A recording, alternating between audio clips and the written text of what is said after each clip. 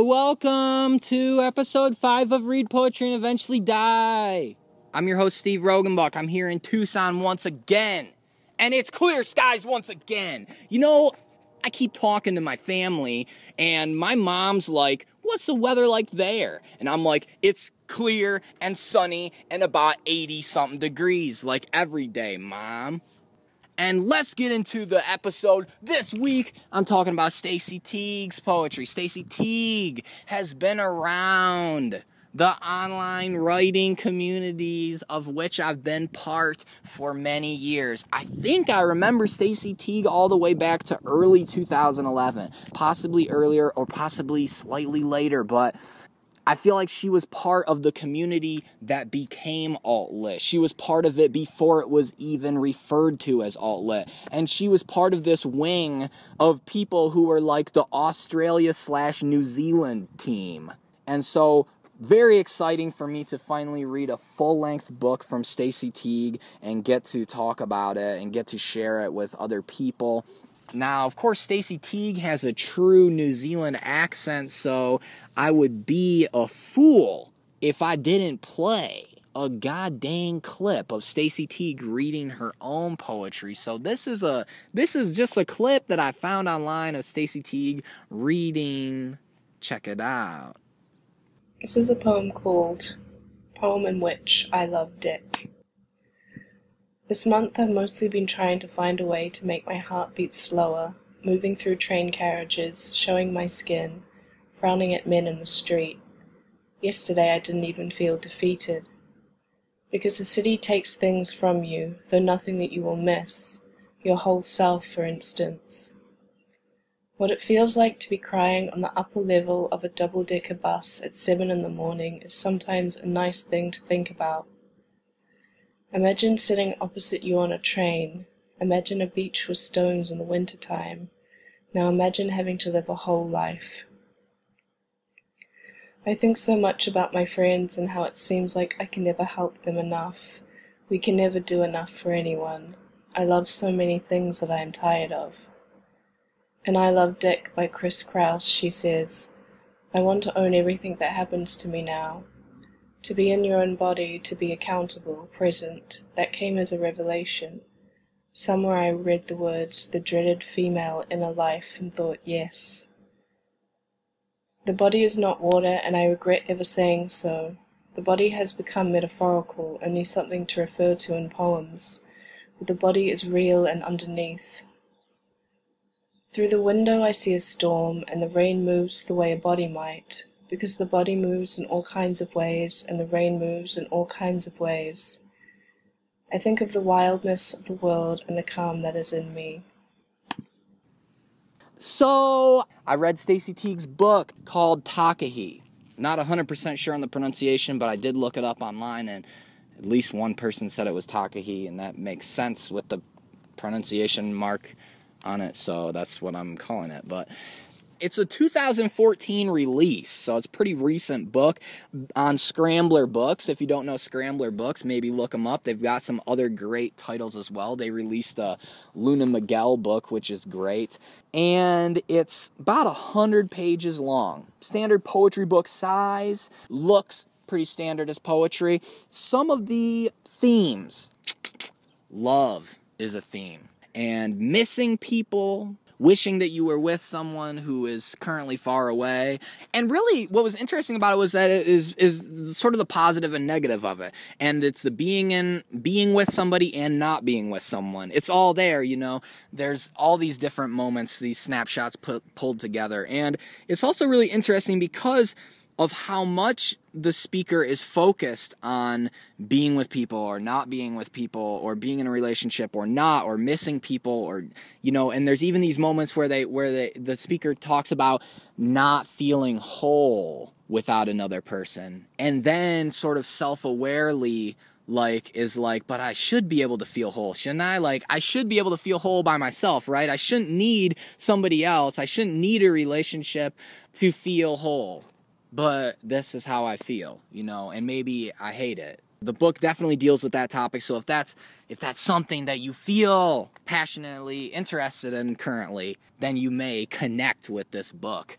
Another thing I want to discuss about the book is this really interesting topic of what writers do when they want to archive their tweets into a poetry book format. Now, the whole book is not tweets, but there are certain poems where I suspected that it was compiled of tweets, because it's like one line just seemed like it didn't really connect that much to the previous line or the line after it, you know? Like it would jump from one topic to another topic, or jump from one setting to another setting, or I suspected these are tweets here. And I guess I'll read you an excerpt of just the first poem in the book, which is called Part 1, and which I suspected did this. In the morning, I'm on my laptop, and I don't even realize that outside exists yet.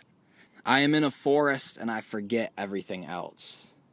I always have the best Harry Potter-related dreams. The thing about you and me is that we are not afraid to hurt each other. Kindness is a good place to start. Whilst talking about wisdom teeth, I think that my life doesn't feel like my own life. Home is wherever my MacBook is. I've forgotten what my favorite things are. Did you feel what I felt? That it sort of felt like it was jumping? One thing that I've liked doing as a writer who tweets and wants to use those tweets and archive those tweets into a poetry book is that I've enjoyed making them into titles for other poems, sometimes totally unrelated poems. I think that a good tweet often works really well as a title, and then I don't have to worry as much about how it connects to other material, because I kind of like having this title that is unrelated to the rest. That's what I did mainly for my storybook that just came out. But in my book, If You Don't Love the Moon, You're an Asshole, I definitely did compile them into, I did prose blocks, and Stacey did separate stanzas here. And I don't know, I'm just interested in people's thoughts about it. How do you use it? How do you, what's up? What's up, basically, what's up? And the other thing I want to mention before I get into reading the specific poems is that there is a D2 Mighty Ducks reference in the book, which is very important to me. There is a D2 Mighty Ducks reference. There's also, Drake references. There's a Simone de Beauvoir reference, the true feminist writer. And there's plenty of moon content. For those of you like me who love the moon, there's plenty of good moon content. And actually, the first poem that I want to read from the book is one that definitely has this spiritual connection with nature, which is a corny way to say it, but I love this poem in the way that it expresses, the feeling of being in the present moment. This poem is called Wood Bay. It is one of those winter days where there are no clouds anywhere, and I start to imagine some sort of cosmic vacuum cleaner that makes a little slurp sound every time a cloud gets sucked up into it. I can hear it reverberating in my ears as I take off my headphones. I stand still, listening to all the different sounds a tree can make. There are no voices, barely any human sounds at all. Now we got interrupting the poem to announce that there's a true plane flying overhead, and this is a common thing in Tucson, and I don't even see it currently. We thought it would be funny when we moved here to cheer every time that a plane flies by, like to never get bored of it, because if you live here it becomes quite a common thing, but it would be funny if you just always were excited for planes flying overhead. Anyway, I get back into the poem. Did I ruin this poem by interrupting? We'll see. So I stand still, listening to all the different sounds a tree can make. There are no voices, barely any human sounds at all. A dog barking, a thwack of a hammer, tree sound, shh, tree sound, no combination of letters to convey sound. Someone saying good morning, and my own voice saying good morning back. Quiet breaths like a whisper. Birds flapping their wings on the water's surface far out in the distance like an echo. Towards the horizon, the blue of the sky is so pale it is almost white. I stop to look into the harbor and I sigh and think about how nice it is to be alive, and sighing and looking into the harbor. The air is so cold, but I can feel the sun on my face and I eat it up. I let the sun fill up my entire body before I exhume it all back into the atmosphere. I have never felt more aware of myself and how it feels to live inside my body. I am also aware of the lack of bodies nearby, the negative spaces that encompass me, quote, winter feelings. Right now, I am empowered by my loneliness. I am a powerhouse, and all of us are, and we never have to be alone ever. The trees make a sound like wisha, wisha, wisha. So I really love that poem so much, actually, for how it captures this stuff. You know, it starts out with paying attention to sounds, where you're just in the moment, listening to the sounds, you know what I'm saying? But it goes somewhere quite profound, and that's how it goes. That's how it goes when you live in the present moment. Can I get a hell yeah? Can anybody truly say aloud where you are? Hell fucking yeah. Okay. I'm sorry, that was too much. That was a little much, and I'm sorry. I'm going to scale it back just slightly. I'm currently seeing birds on the power lines, though. So, this poem is titled with another New Zealand word. There's actually a Maori is maybe the language. I don't know that much about it, but there is several of these words used throughout the book, and there's a little index in the back with definitions. But this one is called Ruri. I say to you that I have been getting poem feelings, which is something like sitting in the passenger seat of a car alone and looking at the rain. It is listening to the same album over and over and over again.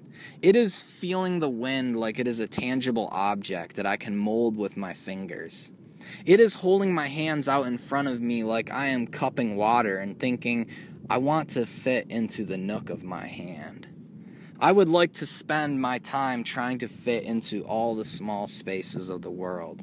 I want to be very safe and warm. I imagine myself as a bear. I imagine myself as a little worm. I imagine myself as a living representation of the sound my bedroom door makes when you open it. I imagine you and I as a body of water. Let's go swimming in the wintertime. Feeling good, feeling good. Gonna read one more poem by Stacey Teague. This poem is called Capacity. All I want to be is close to people. We do crazy things when we are lonely or in love or both. Everyone I talk to says that they are fucked romantically. What is our capacity to love? It seems impossible to know just how much love is contained inside of this body. But my guess is bloody heaps. I feel so much love for everything, including the trees, and especially the trees. In an email, my friend said, I can't pretend that I think there's anything to live for apart from each other. Standing by the harbor in the cold and the sunshine, looking at the people's faces who are looking at my face, and we are all smiling, and there is no reason to be sad when we are all together. For your goodbye, I waited in the darkness, trying not to move so I could remember how you looked then, in the light of your phone. You talked softly so as not to wake anyone up. I hope I never forget what it felt like to be with you and then to not be with you. The dichotomy of those things made me feel alive. I feel sad because I know I will forget one day. I will forget all of these beautiful things. But at least there will be new beautiful things to replace old things. Because summer will always turn into autumn so long as we are in this world. That is enough to be alive for. Truly profound effing poems. If you liked any of that, if that piqued your interest, then check out this book by Stacey Teague, Takahi, on Scrambler Books. What else is there to say? I think I've said enough. And, thanks for listening, and I hope I'm not obnoxious. That's just something I want to say. I think I've become a lot more aware of my well, I've become a lot more aware of gender in general, and so I'm thinking about, a lot of times when I express excitement and talk about like getting people pumped up and like get like yeah come on, I think I'm a lot of times a lot more aware of my maleness now when I'm doing that, just the way that I come off. So sometimes I feel that it sounds too obnoxious now, but it's sort of ingrained in me a little bit. So I hope I'm not obnoxious as a person, but I do love to share excitement about things. So here we are, and I guess I'm gonna take off. Okay, I love you. Have a good day. Bye for now.